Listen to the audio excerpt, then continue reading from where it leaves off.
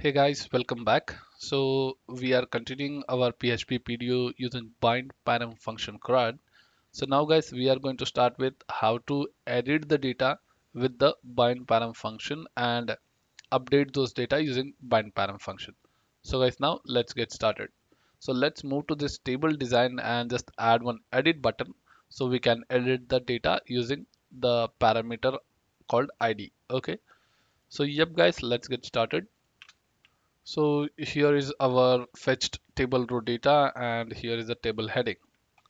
So first, oops, it's not a password, it's of course as we have pasted in previous video wrongly. Okay, so let's create one edit and the table data with the a tag that will be button called as edit and give a class with button info.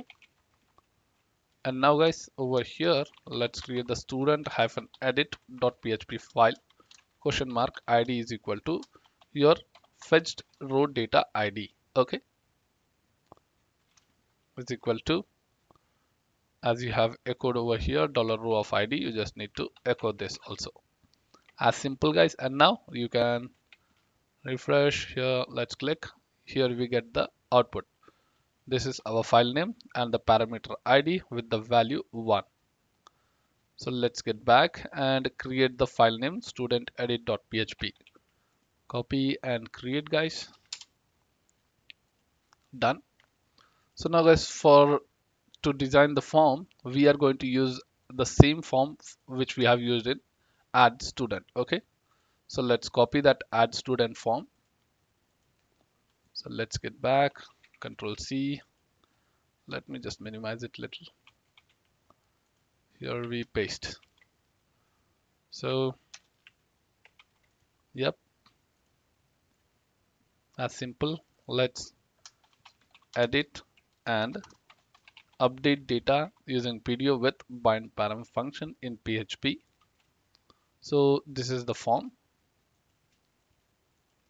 Now let's change the button name first, update student, and the name attribute data as update student. Okay, so let's save and let's see the output. Edit here, perfect. So we are on the edit form guys. So now let's fetch the data using this parameter id. First step, let's go above the form and write the PHP code.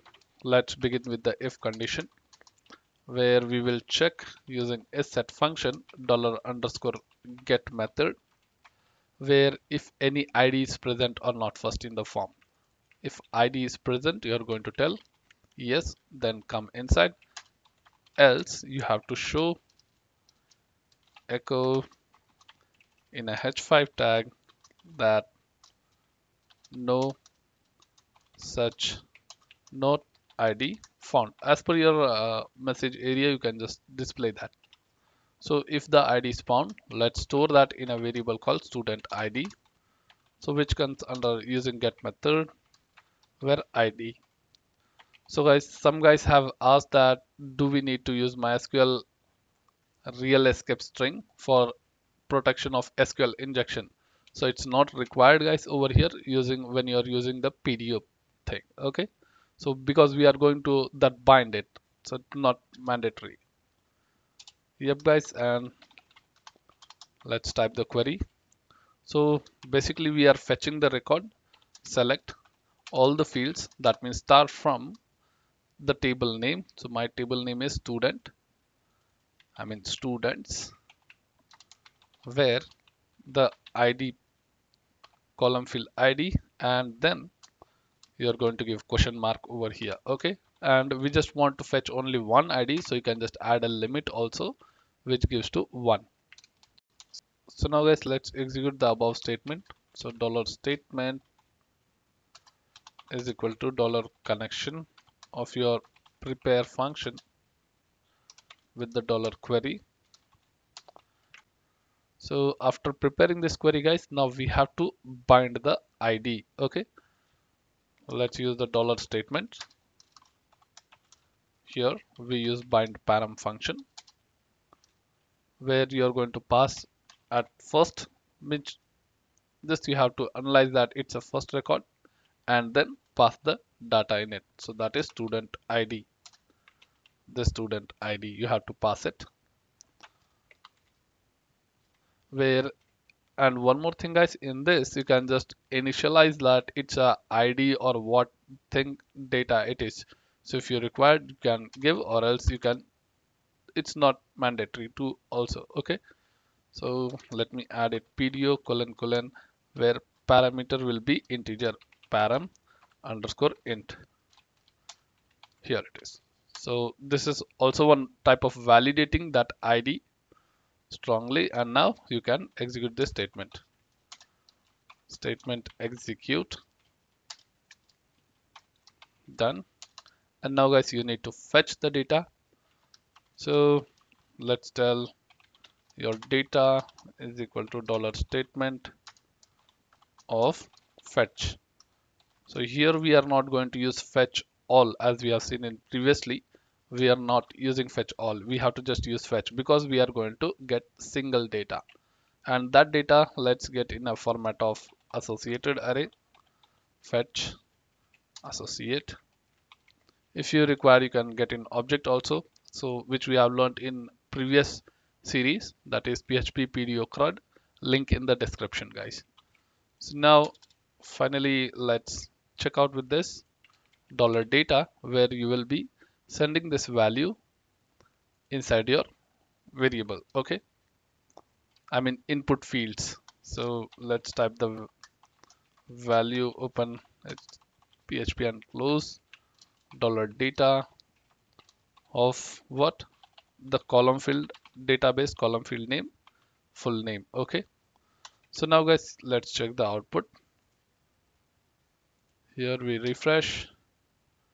Okay, undefined variable con, that means connection. This connection guys, it's searching for this connection.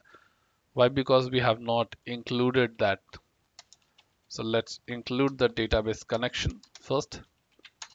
We missed out connection dbcon.php file. All set. So yep, now let's get back, refresh. Here we go. So we have got the data. So now guys, let me just try to remove this ID and just give a student edit.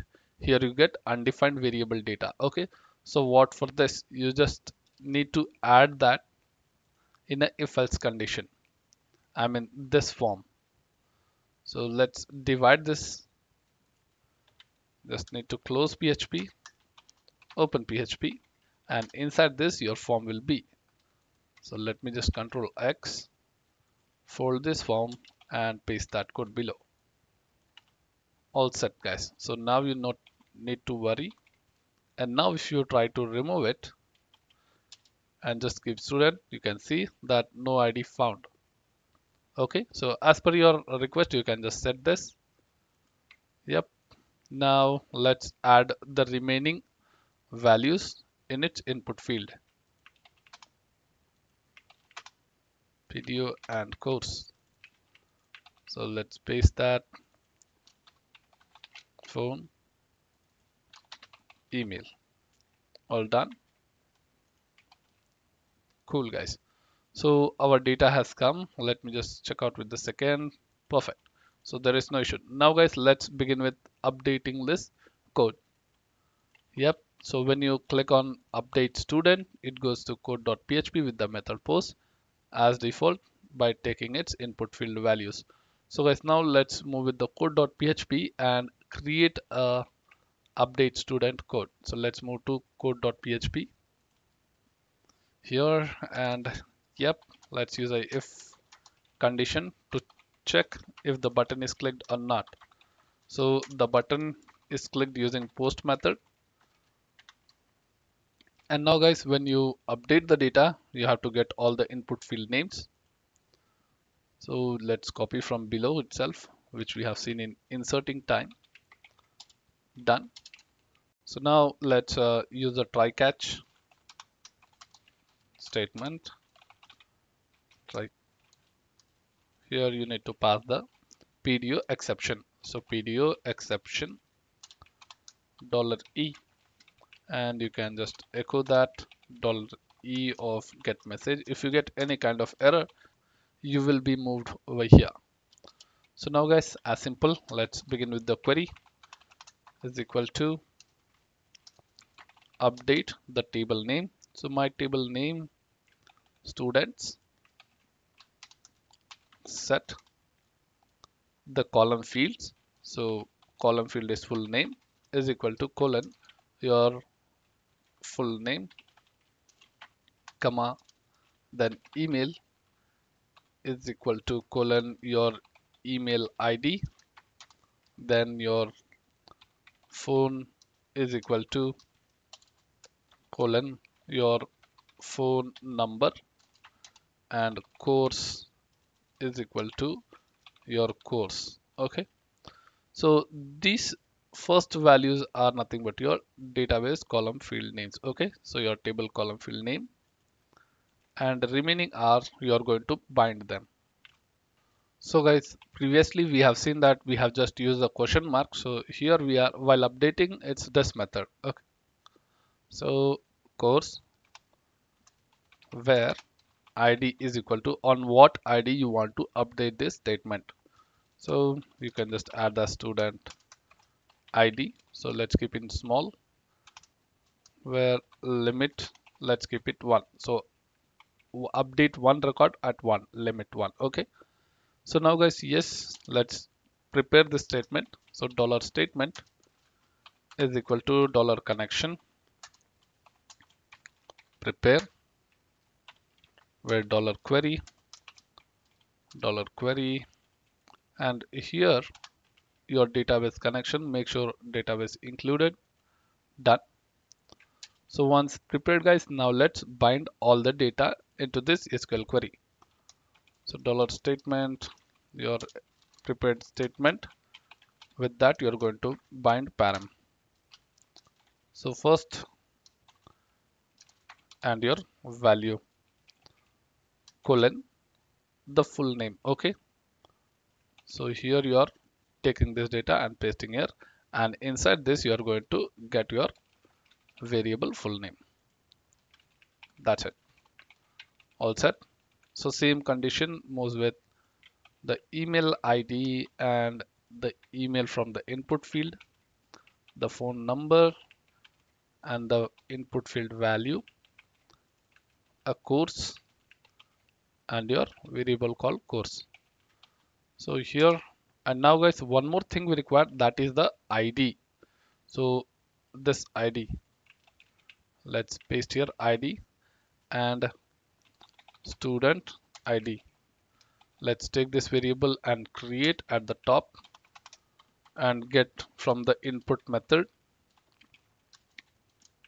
student ID. Okay, so let's check out in our student edit form, and here we have no such input called student ID. Let's create that.